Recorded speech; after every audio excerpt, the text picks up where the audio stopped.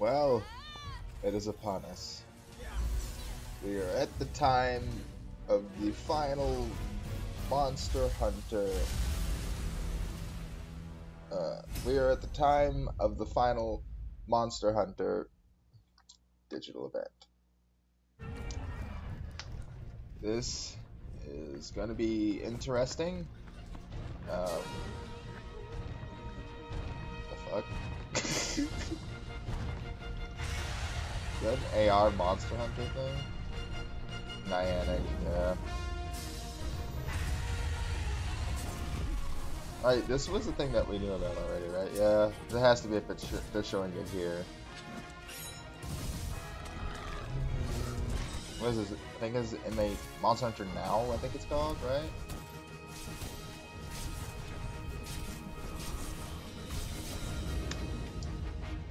Yeah, Monster Hunter Now. Now! Give it to me now! It's coming in September. Okay. But yes, all we know for sure is that with this bonus update, we saw something that looked like a little bit of Malzeno's wing and like a bit of like one of its bit of its body. So all I'm really guessing is that it's a Malzeno subspecies of some kind. And I'm gonna guess we might get a couple more like Risen, maybe like another Risen Elder Dragon form. And that's about it. Although I think we've gotten Risens of most of the Elders. Because I don't know if Chaotic Gore should really get one, because Chaotic Gore is not really an Elder Dragon.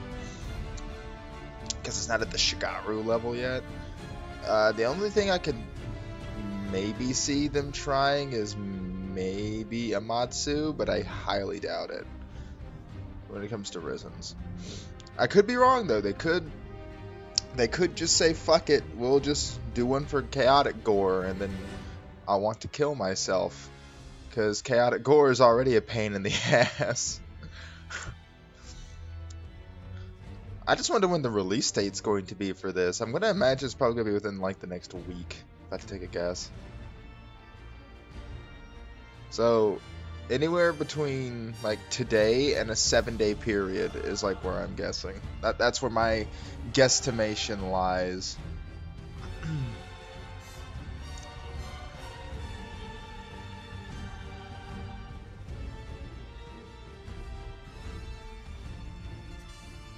Pause this real quick.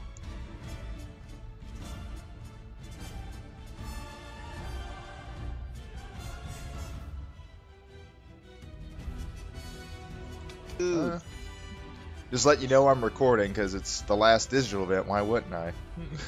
Of course, of course. I figured you would wanted to get with you to see if you wanted to watch it together. Yeah, sure, dude. Like, I'm just kind of giving my. I was just giving my thoughts and how it's just like I have a feeling. Right, it's just like it's probably going to come out within within a span of today or the next 7 days. We're definitely going to see something about that Malzeno variant, and we might get another Risen. Although there's no other Elder Dragons left outside of like maybe Amatsu, but I doubt they would do Amatsu. Or they could just prove me wrong and just do Chaotic Gore, even though Chaotic Gore is not an Elder Dragon. I mean, we still do have Velkhana that they added. With I forgot Velkhana. It might be. Oh, Risen Velkhana sounds like it's going to be a pain. That sounds horrible. Did you see that little thing that they showed off for that Monster Hunter Now, by the way? Honestly, I'm thinking, with seeing the little blurb, I'm thinking about picking up Monster Hunter Now, honestly. Ah, the Fluffy Buddy Dongo song.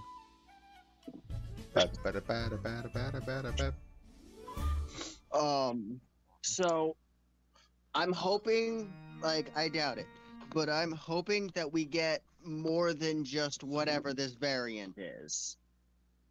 Yeah. Oh, here we go. 10 seconds to the rest of Monster Hunter Sunbreak.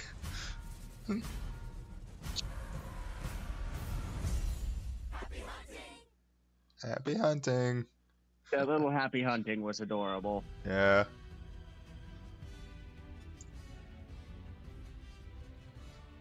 I think Sunbreak is Rise is what, 2 years old now? Something like that. And Sunbreak is about a year? Hey everyone, I'm Yozo Tsujimoto, producer on the Monster Hunter series. Hello, Mr. Tsujimoto. I'm Take Suzuki, the director on Monster Hunter Rise Sunbreak. It's almost been Almost a year. since the release of June Sunbreak 30th. on June Oh, 30th, damn. 2022. A lot of players have decided to continue their adventures from Rise, and we are very Oh, thankful. yeah, we continued it all right. Both Oh. me and you are almost HR 600 now. Yeah, over 800 hours in Sunbreak alone.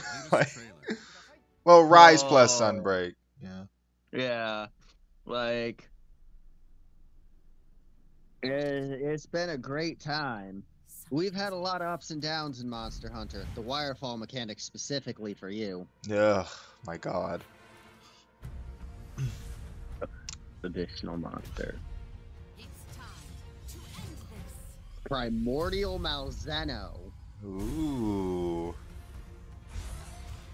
Hi, big fella. Control itself. He's pretty. This time, our true adversary. I can't wait to fight him, Cody. It's gonna be good. Tomorrow. AKA fuck, we get to AKA probably for us later today. Because, Japan time. Dude, Primordial Malzeno looks fire, though. I wonder if he's gonna be like White Dragon equivalent. Right? Bonus update version 16, available on June 8th, 2023, will add the final monster, Primordial Malzeno. Oh man. Originally, Amatsu, which was added in Title Update 5, was... So see, that makes sense, because Amatsu is Black Dragon level. Yes, Yeah. but we decided to do a bonus update to introduce Primordial Malzeno, improve armor augmentation with new slots, Bro. and add several new Primordial decorations Malzeno, into I the feel is mix. about to have some fucking crazy armor set skills. Right? For the currently available Title Update 5, the story centers around the villagers of Kamura taking on an Amatsu. But in this bonus update, you'll get to witness the conclusion to the age-old relation between Malzeno and the kingdom. You can take on Primordial Malzeno from Of course, it's MR10. MR10. It's always MR10. We hope you look forward to seeing its new moves and ecology. Oh, look at that armor set. You'll be able to forge some cool weapons and Ooh. armor using its materials as well. So don't miss out. Event quest and DLC. Okay. After the bonus update, there will be new event quests until July 27th. All right, so we got a good amount of content coming out. 20 more days worth of event quests. Ooh, that's a pretty Oh, more buff armor. Such as Ooh, I like that earring. So we hope you try to complete That's a as nice many earring. as you can. As far as paid DLC goes, as of version 15, the total lineup is complete. But version 16 will introduce DLC packs with a variety of themes for an affordable price. Okay. We hope you take this opportunity to try some of it out. Of course, we get into them releasing Sunbreak to the PS. Everything else. Yeah, that's not already out. And Sunbreak are also available on Xbox Series X, X, S, Xbox One, Windows, PlayStation PS5, and 5, PS4. and PlayStation 4. Yeah. Remember when Rise was initially just going to be a Switch exclusive and people bitched about that? yeah, still would be nice if they would make it crossplay so we could play with our friends who have it on other systems. Yeah. They use the chip. Yeah. By Yasunori Ichinose, the director of Monster Hunter Rise, for a nice three-way conversation. Mr. Ichinose, everyone. I was gonna do my own introduction, but good to see you, everyone. I'm Yasunori Ichinose, director on Monster Hunter Rise. I think this is going to be the last digital event for Rise and Sunbreak, so there's a lot I'd like to talk You about. think? And I What hope you everyone know? listening will You're the one who enjoy probably comes up with these fucking things. And before they release another digital update releasing Yamatsukami. I wish. Right. God, that'd be so cool. When we did Rise and showed off canines for the first time, we got a lot of reactions saying how cute they were. They are pretty cute. And since the monsters are based on yokai, some people wondered, what's this monster based on? And if they're going to bring back this monster, what yokai is it going to be based on? And so on. And I was surprised at how many people guessed it right. It was a lot of fun to watch. What about you, Mr. Suzuki? For Sunbreak, I decided to bring back a monster from Monster Hunter Frontier, Espines. That was like the most hype revelation when we saw that in Sunbreak. We got so Yeah? much fan feedback that the term even started trending for a while. Nobody saw that one coming. We pretty much had to recreate him from scratch, and the staff was very particular about getting him right. Oh, you I'm got very him right, glad. all right. You Oh, got him yeah. right. Great fight. Love his armor. Love the look of his armor set. Hell, to this day, I still use the Espina's waist piece in my layered armor loadout. Well, I can't disclose any specifics about the main features in advance, of course. But I still wanted to reveal some things before each update to get the fans excited about new upcoming features. I wanted them to imagine what kinds of things we were cooking up. So occasionally I'd let some pretty big hints slip through. Of course, you have to be very careful. Like, how much can I say? Can I get away with this without getting yelled at? There were times when I was treading on thin ice, but I mainly focused on info tying into the next update, while mixing in a variety of trivia. We also released some illustrations hinting at new monsters on Twitter and stuff.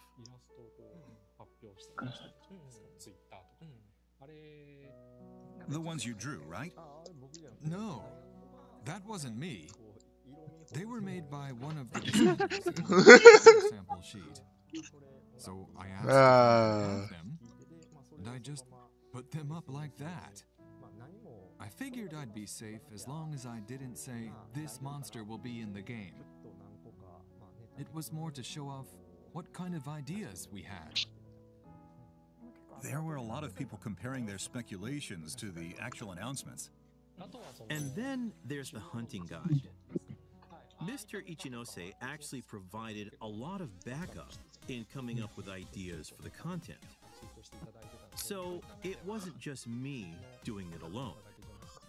But Mr. Ichinose and the promotional team helped out a lot, too. You actually did a lot behind the scenes for Sunbreak on social media. That's right. For some reason, my schedule just said recordings. Nobody ever told me anything about what we were doing. Yeah, we wanted you to show up in some of our clips. So when we were making Sunbreak, I approached Mr. Suzuki with some ideas of my own. Like, hey, it would be great if you could add this character to Elgato. And there were some ridiculous requests in there. I was surprised at how many ideas he actually ended up using. Initially, we were just going to place them around the canteen. But before we knew it, they were at the quest counter and the research lab. There were paintings all over the place. And they do change as you progress in the story. So, if you've played the game and haven't noticed yet, you should try playing again and paying attention to the details. From the beginning? Yep, from scratch. I see. There's a lot of variety. No, It's I'm really not starting your game over just to Both see the Rise and fucking Sunbreak have paintings very colorful change. NPCs. Do you have any particular favorites among the cast? I think I'd like to hear from Ryozo before we answer. Yes, me too. All right, I'll go first. I would pick Bahari from Sunbreak. Bahari's a good He's choice. pretty involved in the story. Bahari is a and good I like how he character. looks like a brilliant scientist, but he's actually kind of goofy. And he's in a lot of cutscenes as well. That's right. He's actually one of the more prominent characters in cutscenes. Yes. What about you two? I really like Tadori. Chidori is another solid choice. Indeed. You know who that is, right? Of course, of course. These creatures consume life. Of course I know him. These creatures consume life. Why do you have to say that twice? These creatures consume life. I really love that cutscene. I watched it so many times. It's a cutscene that seems so significant, right? Didn't we use this for a trailer? We did, we did. That's correct. It was an easy-to-use line.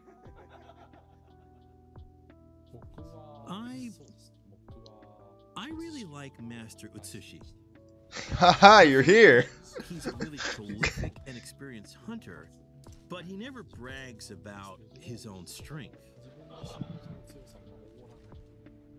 He treats everyone completely equally, and you can tell he really loves and cares for his favorite pupils. We even received Valentine's chocolate for him. That's right. I was surprised. A lot of fans sent in Valentine's chocolate for Master Utsushi. So I immediately asked one of the designers to make a thank you illustration. So every time she would draw something super fast a couple of days in advance, and every time we would put it up on social media. That's right. That's kind of cool. Moving on, considering that you've Right. been working on these games for so long, there must have been a lot of ideas that ended up not making it in. Ones you can talk about? I'm not sure I can talk about any of them. No? Then anything you can just share a little bit of? So, Elgato Outpost has a leader called Admiral Gallius. And initially, he was going to be a silent character. Wouldn't say a single word. But he's central to the plot development, right? So he'd be standing right in the middle of the council meeting area, while Fiorane would be doing all the talking next to him. So, for instance, she'd say, "We have to hunt this monster next." And she'd explain how to fight it, and then go, "Right, Admiral?" And he'd just nod with a grunt. And she'd go, "Understood, Admiral. Now, let us sally forth, fierce flame." And this would keep happening, so it turned into kind of a skit, with Fiorane just looking for the right answers from someone who doesn't talk. Which doesn't make for a compelling conversation, so we axed it. I guess I went a little too far there. There's this guy inside Bahari's research lab, right? During development, you could talk to him from atop the roof, and it would show his name. So I was like, he has a name? Of course he was removed later, but I was impressed at how detailed it was. That he even had a name. Yeah, it should be gone now though. He's a very thorough bug checker. You can talk to him from up there? Hey, Suzuki, why can I talk to this guy? Today's show is a special occasion to bring you new information about the bonus update, which is why we invited Mr. Ichinose and Mr. Suzuki over. And I'm glad we were able to share all of this with you. To close things off, both directors have a final comment for all of you. Since Rise was released, we've been getting lots of fan feedback on social media and various other places. And we are very thankful for that. All of us here on the dev team will keep doing our best to deliver quality content to you. So we hope you keep enjoying the game for a long time to come. Thank you very much. I was handed the baton from Rise and got to work on Sunbreak, and I've been overwhelmed by all of the positive comments. which have given the dev team the motivation to keep working hard to bring you new content like all of the updates. I'd like to once again express the team's appreciation to all of you. Thank you. That about wraps things up for this event. It's been a little over 2 years since Monster Hunter Rise was released, and about 1 year since the release of Monster Hunter Rise Sunbreak. We are all very thankful for the huge number of people who played these games. So from all of us here on the development team, thank you very much. Next year will be the 20th anniversary of the Monster Hunter series. We're going to keep doing our best to bring you new and exciting games, so we hope you'll continue to support 20 us in the years of future Monster as well. Hunter. I'd like to close things off with our usual chant. Happy hunting! That happy hunting put a little smile on my face, not even gonna lie. Yeah. Alright, time for some stats. Jesus. That's a lot.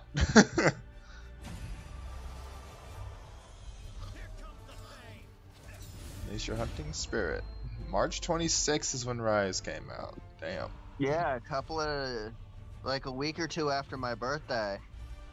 I remember I got my copy a few days late because there was a shipping error at GameStop. And I refused to touch Sunbreak until you got yours. Or I refused to touch Rise until you got yours. Like, I straight up refused. I needed my hunting partner. Fuck you, Top Ibushi 3 and hunt- Narwa. Third, Rathian. Yeah. That tracks. Yeah. Narga, that also tracks. Yeah. Yeah, that tracks. Yeah. Yeah. I think I alone have like 90 something Magnum Hollows hunted. 62 million people have beaten Narwa. Holy fuck. Yeah. Unfortunately, the Palamutes have a lot more versatility, while the Palicos have more utility, and people find the versatility better. Yeah. 5.1 billion wire bugs collected. Jesus. 12.1 billion Palamutes ridden.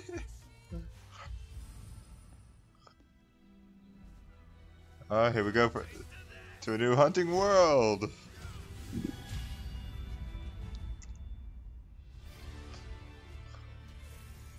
Yeah, that track. Scarlet Feast is a fucking great track. It is.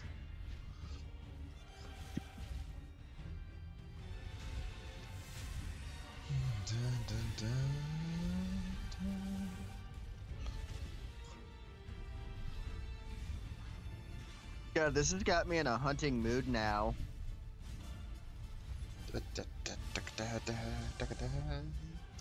Top 3 Sunbreak monsters hunted. One of them is going to be Third. Malzeno. Seething. Second, Lunagarin. First, Crab. Oh, really? I get. Well. No, yeah. Yeah. Anomaly investigations for the top hub quest. Oh no, the amount of cards. Oh my god. I can guarantee over half of those are me. Hunter voice. Switch skill.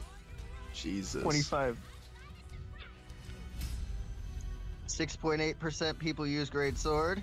Popular is their Blaze. Strong arm stance makes sense. Long sword, yeah, that tracks.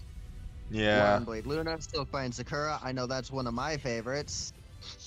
SNS, okay. Dual blades, yeah, that.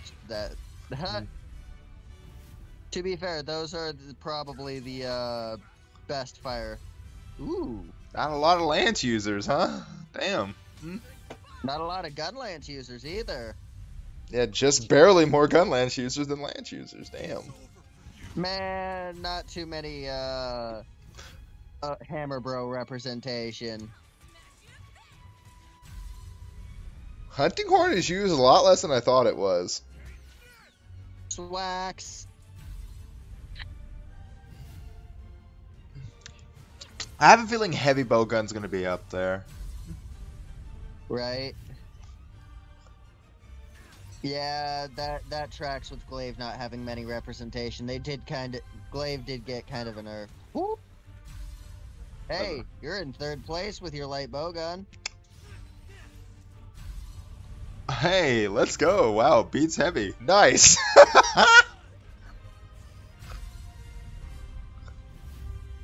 And Hyperion being the best bow. Yeah, that tracks. Yeah, that tracks. Furine's great. Love her. Lucian. Yup. All of that tracks. Yeah. Hinoa's fucking bonus special skill is too good not to have. Right? That's a lot of completed quests. That's a lot. So let's say after this, me and you go fight some things. Good dancing, okay. Oh god, the lobbies. Oh, good god.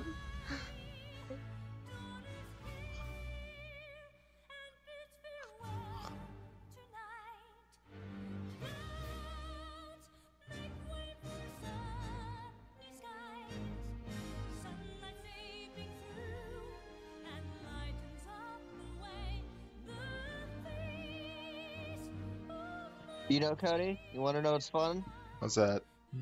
My, the player house that they give you, so both the ship and the house in Kamura, still has those old pictures hanging up from when we first started Rise.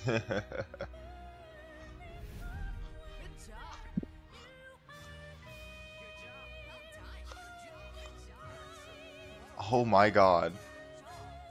It's still going. It's still going.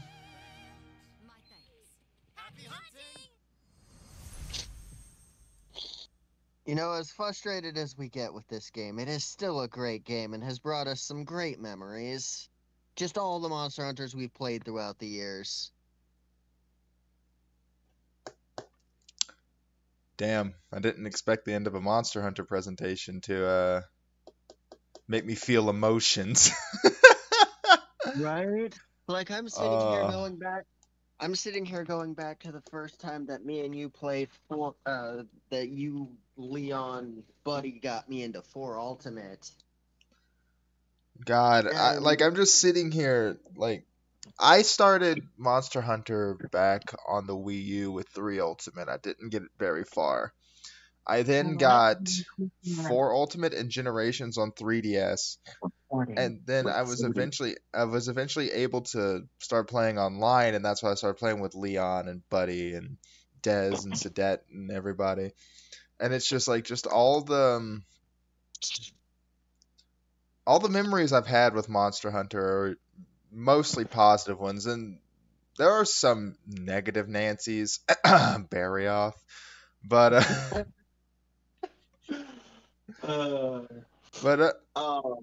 I love this game series. I didn't start the Monster Hunter gig with you guys until 4 Ultimate, but I still remember struggling. Like it seems so fucking long ago, but I remember struggling with fucking Great Jaggy. Remember, you also struggled with the gore that was on the ship. Not even like the gore quest, just the gore that was on the ship. I struggled with that a little bit. I struggled with my first Shigaru in 4 Ultimate for a long time. To be fair, it took me a little bit to beat gore, like just the quest in 4 Ultimate, because it was a big situation of I was just still not that great. I didn't beat Gore in 4 Ultimate till I got to him in Generations and beat him, and then I kind of knew it's like, oh, I can beat this guy, and then I went back to 4 Ultimate and beat him. And it was not long after, I think I had made it all the way past Shigaru before I actually started playing online with everybody. So Monster Hunter 4 Ultimate is what got me over my fear of crabs. Mainly because the crabs fucking made you stop being scared of them. like when I first had to fight Diamo in the in Dundrormo for the Dundrormo village quest, I contemplated quitting the game there because big crab. And then here you are, that same game when you were trying to learn Hunting Horde a bit, and you had two fucking purple daimios just coming for you. God, They would they not not leave you alone.